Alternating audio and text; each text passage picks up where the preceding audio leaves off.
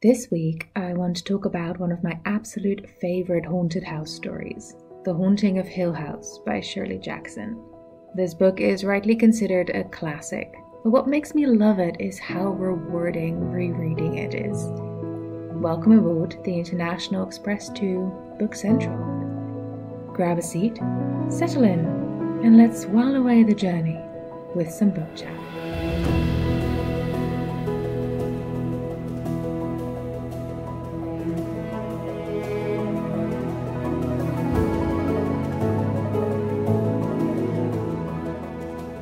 The Haunting of Hill House by Shirley Jackson is one of those books which I think almost everyone has heard about, knows about, especially after Mike Flanagan's brilliant Netflix adaptation a few years back, about which I'll talk a little bit later on as well.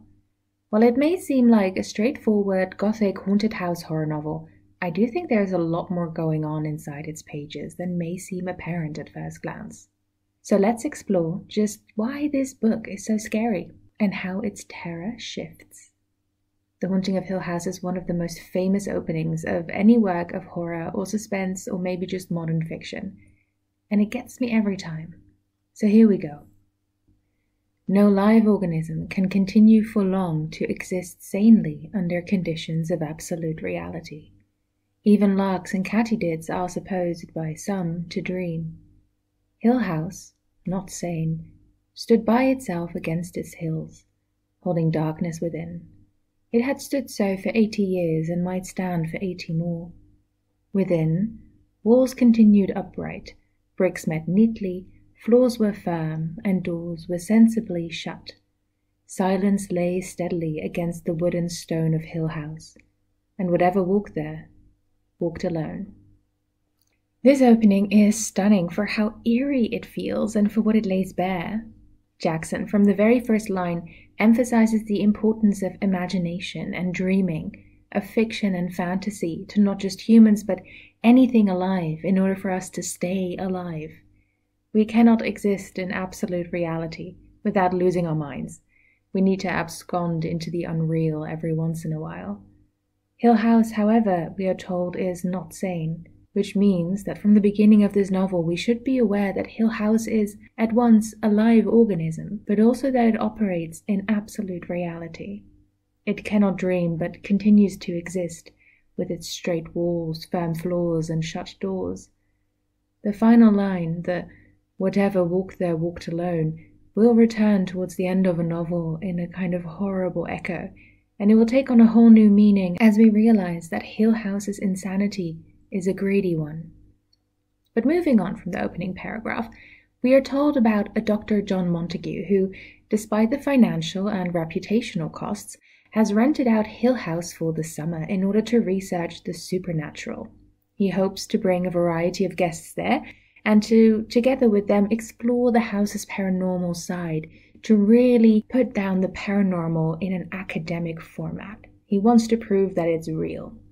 His offer was not received enthusiastically by most, however, and in the end he has only 3 guests with him.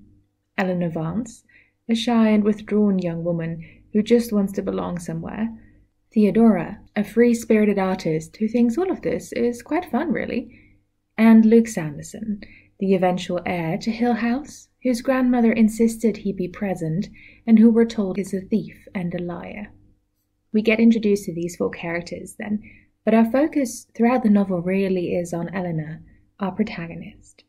She was included on Dr. Montague's list because when she was about 12, shortly after her father died, showers of rocks just unexplainedly hit her family home for a few days before equally mysteriously stopping. So she's had some paranormal experiences seemingly, and that's why Dr. Montague has invited her. Eleanor has spent her entire adult life so far caring for her mother, who was severely demanding as she grew older and needed her entire attention. Eleanor has not really lived a life. Now, after her mother's death, it hasn't really gotten any better because she lives with her older sister's family, where she sleeps on a cot in the baby's room so that she can be useful, and she once again just finds herself in a position of being unloved, not having anyone to love herself, and just generally being considered of secondary importance. Dr. Montague's invitation is a chance for her to finally experience something real, to start a life, to go somewhere. And so she takes the car, of which, as she reminds her sister, she paid half, and drives off from the big city into the hills. Along her journey, she dreams of what her life could be like, whether maybe she could live in that little cottage guarded by 2 stone lions that she just saw, or whether the oleander garden she just passed is cursed and she could lift that curse one day.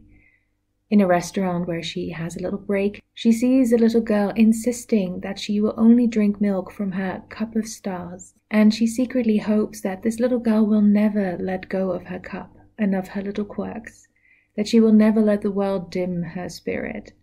Eventually she does reach Hill House, where a curmudgeonly and honestly quite rude caretaker, Mr. Dudley, lets her in. Her first impression of the house is that it is vile, and she honestly kind of wants to turn back straight away, but how could she explain taking the car and leaving her sister? So she settles in, even if Mrs. Dudley is equally unwelcoming as her husband. She keeps telling Eleanor that they refuse to stay near the house during the night, which just feels quite ominous. Theodora arrives next, thankfully, and Eleanor is immediately drawn to her warmth and to her quick wit, and they vow to be friends. And this might just be the first real friend Eleanor has ever made in her entire life, but definitely her adult life. She does tell Theodora that she lives in a lovely little apartment, which is a lie, but thankfully Dr. Montague and Luke arrive quickly, and now they all settle down for dinner. It is now Dr. Montague's task to explain the house's history and why he has chosen it for their kind of project and for their stay. He's a bit reluctant to do so because all of the previous tenants have died. The last one was crushed against the oak tree in the driveway by his horse, for example. But he also tells us about the house's original builder, Hugh Crane, who built it for his family, but sadly his wife never made it because she died in a carriage accident in the driveway. He did live there with his 2 daughters, and he was rather unhappy there, considering his wife died just outside the door, and his 2 daughters spent almost their entire life fighting over the ownership of the house, which also ended in tragedy and death. On that cheerful note, they have their first evening and they settle down, and friendships are kind of starting to develop. You do have a little bit of a sense that they're building up a family unit. These 4 guests of Hill House also start experiencing strange things from the very start. See, Hugh Crane built the house in such a way that it doesn't really make sense. It almost feels like a maze running in concentric circles, and they all have difficulty making their way around. Add to that Eleanor and Theodora keep hearing loud banging on the doors of their bedrooms, and they can feel a cold breeze creep in as well. But this is nothing compared to what Luke finds written in chalk on the walls one day. In all caps, it reads, "Help Eleanor, come home." Each of these events, rather than bringing the group together, makes them a little suspicious of Eleanor. I mean, why is this message directly addressed to her? Even Eleanor is starting to wonder if the house seems to be targeting her, and honestly, she is quite frightened. While Dr. Montague assures everyone that ghosts and the paranormal cannot cause actual physical harm, that only fear can cause them harm, the 2 women aren't so sure. One night the banging on the walls ratchets up in intensity and the cold air is back, and by now Theodora has joined Eleanor in bed, terrified. Eleanor holds her hand tightly, eyes shut until the banging leaves, but then she hears Theodora's voice from the other side of the room, so whose hand has she been holding? There's also an episode where Theodora and Eleanor take an evening stroll and seem to witness a family picnic taking place in full daylight, even though it's night. Theodora also sees something and tells Eleanor to run and not look back, and she's absolutely terrified. Many of these events are kept kind of vague because none of the characters seem entirely sure of what it is that they're witnessing. Not because Jackson is trying to cop out, but because that is in the nature of the haunting. You're just so unsure of yourself. But sometimes Hill House also seems to be kind and maybe almost gentle, allowing for warmth, comfort, and sunlight, only to rip it away straight after. Eventually, Theodora finds the words, "Help Eleanor, come home Eleanor," written in blood on the walls of her own room, and she officially accuses Eleanor of making all these weird things happen in order to get attention. Eleanor is heartbroken because she had hoped that here, In Hill House, with these people, she would finally find people to love and people to be loved by, a group to belong to, and now she is excluded and mocked all over again.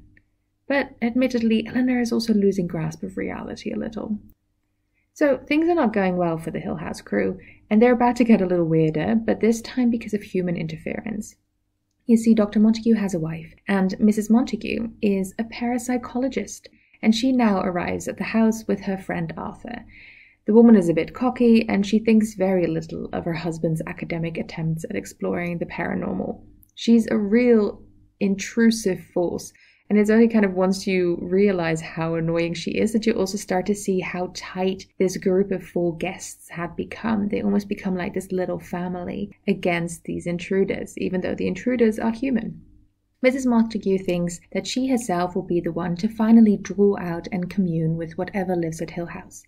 So she uses a planchette and says that a spirit called Nell has spoken to her, saying that she wants to go home. This, of course, gives some of the others more evidence to side-eye Eleanor, because her nickname is Nell. It also disturbs them quite a bit, though, and even though they're a little fractured, the group of 4 decides that this night they're going to all huddle together in what has kind of become their common room in order to keep watch. All night they hear loud banging on the doors and are terrified, only to hear the next day that Mrs. Montague and Arthur slept nearby without hearing a single thing. Aside from communing with this ghost called Nell, they haven't noticed anything weird. Eleanor, meanwhile, becomes ever more aware that she is hearing whatever is occurring in the house, even if she's somewhere else. So, for example, if Luke and Theo are having a conversation in, say, the dining room, she can hear it while being in a completely different room altogether. She starts to feel that perhaps she and the house are merging into one. She finds a strange comfort in this, even if it also scares her. One night, she wakes up and goes to the library. Eleanor is aware that something seems to be making her do that, but she also does feel a desire to follow. Then she hears her mother's voice, though, and she runs through the house trying to find her. The others now become aware that Eleanor is roaming the halls all alone, but she manages to avoid them, and it turns into something of a game for her while the others are freaking out. Eventually, she retreats to the library and climbs a very fragile iron stairway up into a turret. The others find her there and they try to get her down because they're worried that the stairway will collapse and she'll fall. Eventually, Luke manages to climb up there and just grab her and get her back down. The next morning, the others, especially Luke and Dr. Montague, have agreed that Eleanor should leave. They frame it as being for her own good, that clearly the house is getting to her and that she needs to leave for her own sake, but they do also seem to suspect that she is causing these events. Once again, Eleanor is heartbroken, and she doesn't want to leave, saying she has nowhere else to go. Theo reminds her of that little apartment that she told her about, and Eleanor admits that it wasn't real, that she made it up, and that Hill House is her only home now. This strengthens the others in their conviction that she has to leave, and so she gets in her car. As she drives down the driveway, she thinks how sad it is that the others believe they can get her away from the house, when Hill House so clearly wants to keep her. She belongs to it now. So, she puts down her foot, speeds up towards the oak tree in the driveway, getting ever closer. Moments before impact, Eleanor has one final clear thought, wondering why she is doing this, thinking she doesn't want to do this, and asking why no one is stopping her. Her car crashes into the oak tree and she dies. The group then leaves Hill House, and Dr. Montague does eventually publish his findings, but he's ridiculed by his colleagues about it. The novel's final lines are, "Hill House itself, not sane, stood against its hills, holding darkness within. It had stood so for 80 years and might stand for 80 more. Within, its walls continued upright, bricks met neatly, floors were firm, and doors were sensibly shut. Silence lay steadily against the wood and stone of Hill House, and whatever walked there, walked alone." And that is The Haunting of Hill House by Shirley Jackson. This novel is rightly considered an absolute masterpiece of the haunted house genre, and Jackson herself is an absolute giant in the horror and suspense genre. There's even an award named after her for outstanding achievement in the writing of psychological suspense, horror, and the dark fantastic. Next, I want to tell you a little bit more about Jackson herself, about my own experiences reading the book, and then about the haunted house aspect itself. Shirley Hardy Jackson was born in 1916 and became involved with her university's literary magazine while studying at Syracuse University. There she also met her future husband, Stanley Hyman. They moved to New York and started contributing pieces to The New Yorker, with Jackson writing predominantly fiction. Eventually, they settled in North Bennington in Vermont when Hyman started teaching at Bennington College. While there, they also had their 4 children, and Jackson continued to write, and she actually became the family's main breadwinner. The two were apparently also in something of an open marriage, which I don't think Jackson was very happy about. It was, I think, a way to maybe curb her husband's infidelities, but it definitely contributed to a certain strain on her life. Jackson also wrote non-fiction stories about her own life raising 4 children, which were published in magazines like Good Housekeeping. These and some of her other writings were later collected for Let Me Tell You, a collection of her writings, published in 2015. Jackson really made the headlines when she published The Lottery with The New Yorker in 1948, a short story which most of us probably had to read in high school, and which deserves an episode all on its own, really. No spoilers, but it was so sinister to some that over 300 letters of complaint were sent into The New Yorker. It was a hit, though, but even Jackson's parents were a little upset. The Haunting of Hill House was published in 1959, and it was received very well. Throughout this time, she also kept writing short stories, which were equally haunting and powerful, and she also published a variety of other novels throughout her life, focusing on horror and the paranormal, but also engaging with her own mental health struggles. The novel most widely considered to be her pièce de résistance is We Have Always Lived in the Castle, published in 1962, which I also adore. Sadly, Shirley Jackson died due to a heart condition only 3 years later, at the age of 48. I wonder what else Shirley Jackson would have written had she not died so young. However, the amount of work she produced, considering her short life, is immense, and you could spend ages reading and rereading it all. Each time I read one of her works again, new layers of meaning are revealed to me. Jackson was a little cagey when it came to discussing her writing process, though, but there are some theories about her inspiration for The Haunting of Hill House. One is that she wanted to write a ghost story after reading about psychic researchers from the 19th century.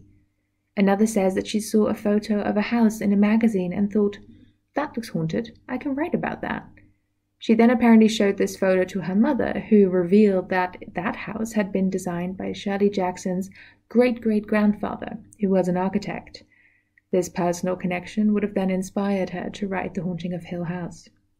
Jackson herself also wrote later on about how she crafted Eleanor's journey from the big city to Hill House, how she planted little symbols like the stone lions, the oleander trees, and the cup of stars along this journey to show how Eleanor moves away from the harsh, everyday kind of drudge of a big city life to a more vulnerable, dreamlike state in which she then enters Hill House.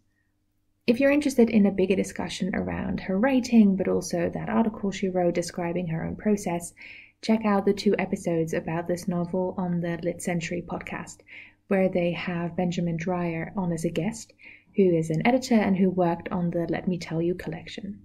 I spoke about how this novel rewards free reading at the beginning, and I want to come back to that. I first read this novel in 2016 when I was in serious need of distraction, and I immediately loved it. For me, it was a great horror book with its hauntings being just the right mix between scary and vague so that my brain could fill in all the gaps with things that scared me the most. I also loved the tension between Eleanor and the other guests, her tragic backstory, and the looming presence of the house. It spoke to me then, when I was an adorable 24-year-old, as a relatively straightforward if ingeniously written book. Then in 2018, Mike Flanagan's Netflix adaptation came out, and loving the book, I dove straight in. In his adaptation, Flanagan makes a family out of all the characters, who then move into Hill House in order to renovate it and sell it on. Repairs take longer than expected, however, and strange things start happening. The series flashes back and forth between the children's childhood in the house, hinting at a major tragedy about to occur, and their current lives later on, which are all defined by this unspeakable thing that happened. The Netflix show is very much about family, about home and about love. While it's not technically a true adaptation in the sense that the story and the characters are very different, I would say that it is absolutely loyal to certain themes of the novel, and it is a brilliant adaptation for a new age, which tells a new yet familiar story. With the show, I gained a new appreciation of how deep Jackson's work is, because it has room for an adaptation like this, which differs so much, and yet finds new ways of bringing the novel's themes to a new audience. Then in 2021, and this might be a little personal, but I found myself in a place where I wasn't entirely comfortable within myself, within my place in life at that point, and where my anxiety was sort of skyrocketing and I didn't really have a grip on it. For some reason, this found me reaching for the audiobook of The Haunting of Hill House, narrated wonderfully by Bernadette Dunn. And with a few extra years and a completely different outlook on life, the novel hit me like a freight train. While it was still an exciting book, it touched me in a completely different way. Suddenly I was a lot closer in age to Eleanor, and I began to understand her character in a new way. Eleanor's alienation from the world, the way in which her personality has been stunted by the role she's been forced or chosen to take on within her family, the desperation with which she clings to human connections and how she kind of breaks them and damages them through that desperation. Her simultaneous horror and relief at being claimed by the house, because at least she finally belongs somewhere, and her final flash of self-awareness seconds before she wrecks that car, it all absolutely broke my heart. While I've never been subject to hauntings in a messed-up house, I have felt something of the alienation and disconnect which Eleanor experiences, and that time reading it, the novel became a tragedy for me.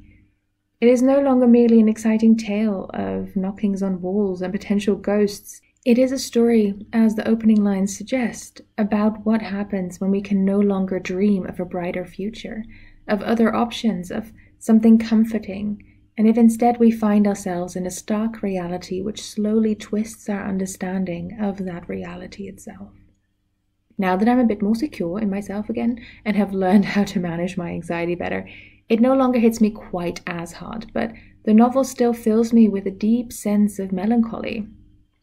Not many novels are big enough, not in a page count sense, but in a story sense, I think, to allow their readers to grow that way, to develop new insights and new perspectives. What I'm also appreciating about the novel more and more is just the skill of Jackson's writing, the way she lures you in, how she establishes the house's disconnect, how she builds up her characters, and how she maintains tension throughout the story.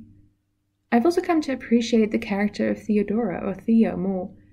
On my first reading, my focus was very much on Eleanor, and Theo is just so much more alive than her that I felt a little defensive of poor little Nell.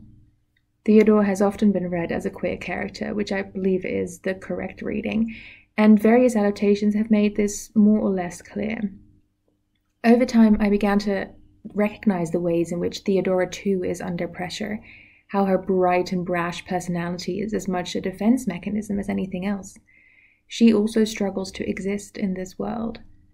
The dynamic between her and Eleanor is a very complicated one, as Eleanor seems to develop either a crush or, well, definitely a dependency on her.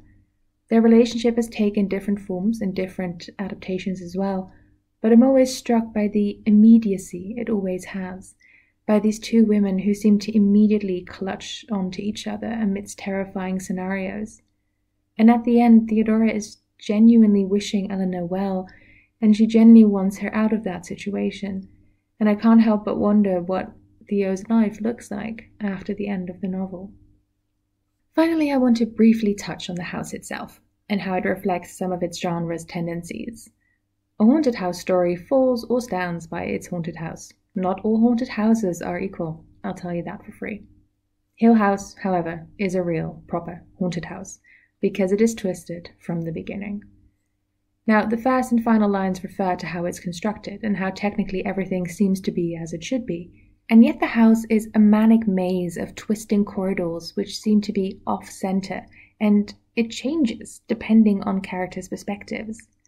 Now, in horror, we often get references to Non-Euclidian geometry, and I want to briefly touch on that. I do need to preface that with a comment that I'm a literary scholar, and my geometrical and mathematical knowledge is garbage. I should have paid more attention in high school, and maybe I should just pick up another book. But, as such, I would recommend that you hit the internet, or a book, or a teacher, to find out exactly what Euclidean geometry is and how non-Euclidean geometry differs, in a technical sense.